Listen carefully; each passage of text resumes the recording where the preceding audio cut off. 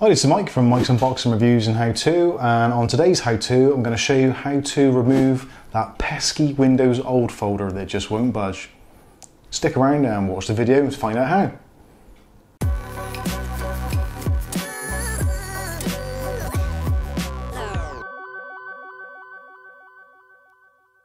Okay, so first thing you need to do is go to the desktop on your computer, so Windows 10 or whatever it is, and open up your My Computer or your folders.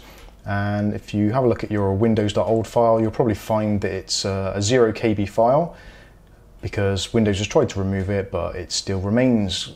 Don't know why, but it's still there. Got to get rid of it. Okay, so what we want to do is go over to the start bar and type in CMD, which is short for command. And we want to start using the command prompt, but running as an administrator. So you'll get the UAC prompt and just click yes to agree to that.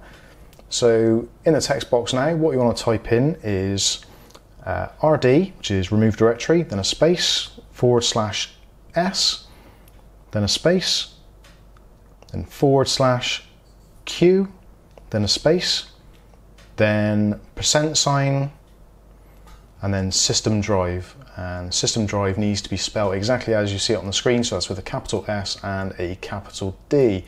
That's very important. Then also on the end you need another %, and then a /, then the folder name. So in this particular case it's going to be Windows.old. Make sure if the Windows is capitalized, you also capitalize the W, etc. Hit enter, and this should remove the directory. Bing, there it is, gone. No more Windows.old, fantastic. If only everything in life was that easy. So hopefully that's removed your Windows.old folder. Obviously on the Windows.old folder, if you've got a couple of them and they've got the brackets on the end with like bracket 1, bracket 2, bracket 3, if there's quite a few of them, when you type in the command, just add in the bracket and the 1 and the end bracket to the folder name, and that should get rid of all of them. Anyway, I hope this video has been helpful for you. If it has, give me a like. If you want to see more content like this, click on the subscribe button down there somewhere.